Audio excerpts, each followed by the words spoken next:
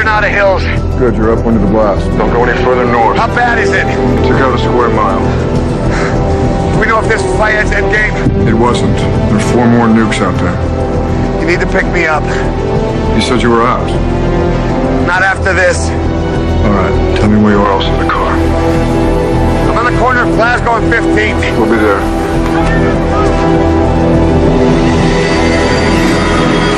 As fate would have it, 24 premiered just 2 months after the historic events of 9/11. And 24's unique look inside the world of counterterrorism struck a chord that resonated with millions of Americans. You would have to be mighty arrogant to imagine the success of this show. It's changed my life, certainly from a career perspective. Keifer has really re-emerged with his role in 24. It's really the role of a lifetime for him, and he's finally getting the recognition he deserves. In 2006, after several nominations, Keifer finally won an Emmy for Outstanding Lead Actor in a Dramatic Series. It was an emotional moment for Keifer. His father, Donald Sutherland, looked on from the audience.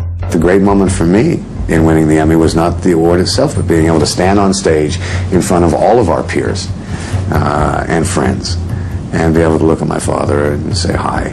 One of the great frustrations I had, was that he would be nominated for an Emmy each year, and it's like, oh God, he's so good, please let him win, and last year when it happened, I was thrilled.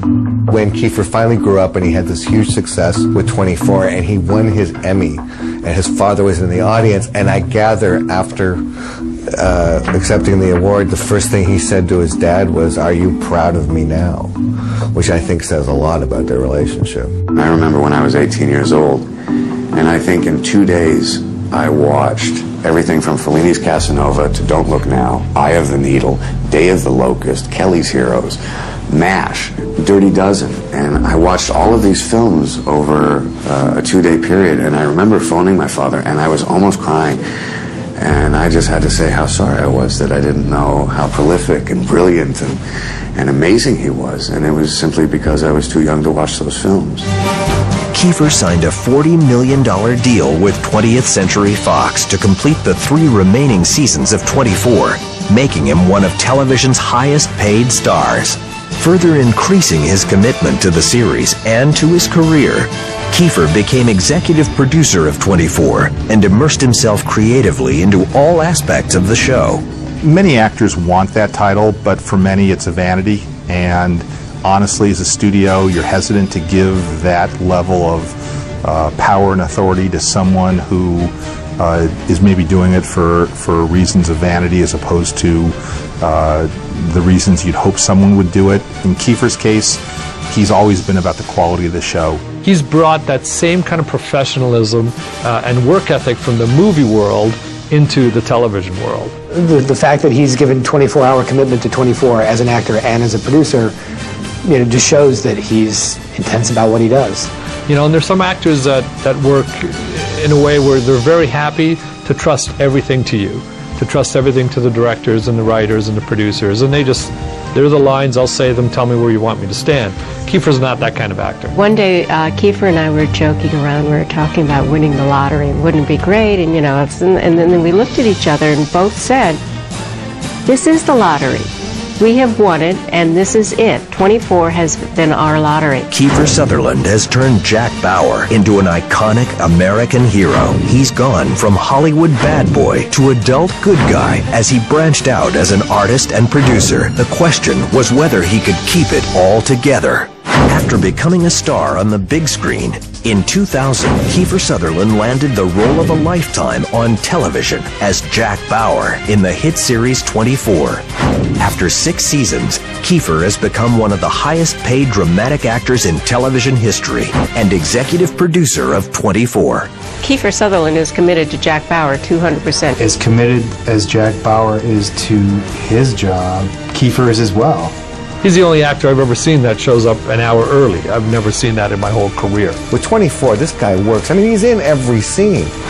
With your physicality, it can help you find the character in many ways. Some people work from a very cerebral place. For me, I get a real jump start, physical, whether it's a fight sequence, whether it's just physically trying to get from one place. It creates an honest struggle. There's no way to fake that. It is what it is. So a character like this is a dream for an actor like me, and he's been physical from day one. He manages to save the world and be sexy at the same time. I don't know. With his incredible success on the small screen, Keifer has turned his attention back to the big screen, reserving his limited free time for various film projects. I've been fortunate enough to do films in the break every year, and so I've had an opportunity to kind of flex that acting muscle in other characters. When Donald Sutherland was the age that Keifer Sutherland is right now, a lot of his greatest performances were still yet to come, and it's certainly easy to think there were maybe great things still on Keifer's horizon. Keifer has found balance in his life. He makes time for his daughter Sarah, who is now a young woman. Their relationship has shifted dramatically. The two are very close. He went on a really long learning curve as a father, a very young father, and in many ways they practically raised each other.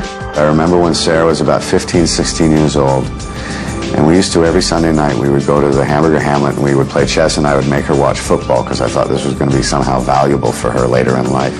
She had made me laugh a bunch of times before we had left the restaurant, and we were walking back to the car, and I looked at her and I said, "Sweetheart, I am so sorry that we had to raise each other." And she smiled and she said, "I wouldn't have wanted it any other way." Celebrity hasn't destroyed him as it has so many others. It hasn't screwed him up. Maybe that's because he was exposed to it at such an early age. There's a very gentle side to Keifer that maybe people don't realize. He's a softie, you know. He's a softie. He's a sweet, sweet guy. Keifer fulfilled another dream when he began Ironworks Studio with his good friend, musician and producer Jude Cole. Ironworks offers budding musicians a chance to make their first recordings, an expression of Keifer's commitment to developing young talent. He's always gravitated towards new talent, new artists, people he could relate to, but I think where his comfort zone is in the struggling actor or the struggling musician. I think that's where that's where I came from. I am a huge fan, and when I see a good rock and roll band play, or a good singer-songwriter get up and do their thing, it moves me, and it is so hard out there for them. The fact that we've been able to help a couple bands out has been a great joy for me. He doesn't talk about his private life anymore. He doesn't acknowledge when he's dating anyone. He's really tried to be quiet about what he's doing after his relationship with Julia. Having learned valuable lessons from the ups and downs of his own romantic past, Keifer remains intensely private. I am alone at this point in my life. I have been for almost all of 24. And unfortunately, the show kind of requires that in a weird way. It requires that kind of attention. It's certainly that kind of a schedule. And it found me at the right time in my life. So I guess 24 is my wife. Still the consummate bad boy, Keifer is unapologetic about his work hard, play hard lifestyle. Always up for a laugh, Keifer has found himself the topic of tabloid gossip over the years. I'm very content with the way I live my life. I drink a little. I smoke. I have no problems with any of it. I like to go out. I like to stay out late. I like to eat bad food.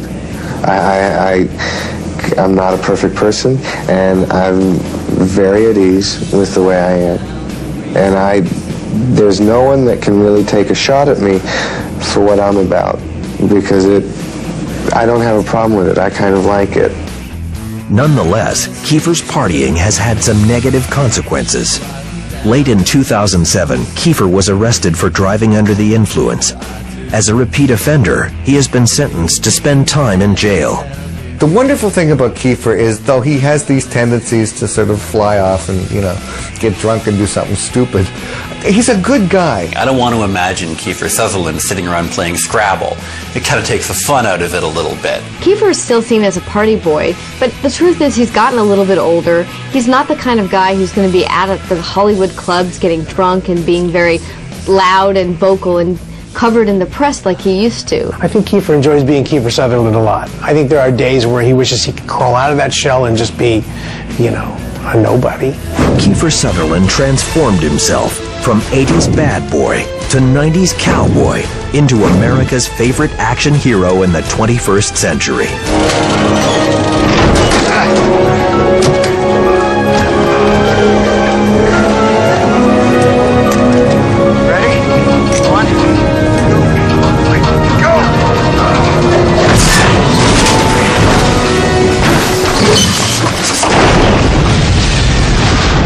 Jack Bauer will always be identified with Keifer, but I don't think it's going to be the be-all and end-all of his career.